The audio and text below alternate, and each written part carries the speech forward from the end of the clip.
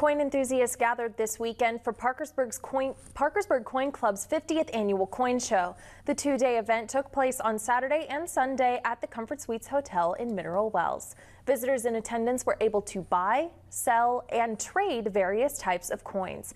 Free appraisals were also offered by members of the Coin Club. As well as this annual event, the Parkersburg Coin Club typically hosts other shows throughout the year.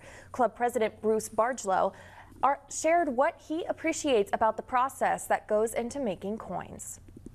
There's a lot of architecture goes into it. There's a lot of painstaking when the people are actually carving them. If you ever need to watch how coins are made, it's on YouTube.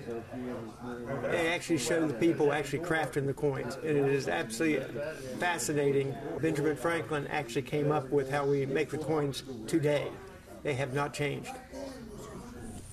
The Parkersburg Coin Club accepts applications for membership. Those interested in learning more about the club can visit WTAP.com for details.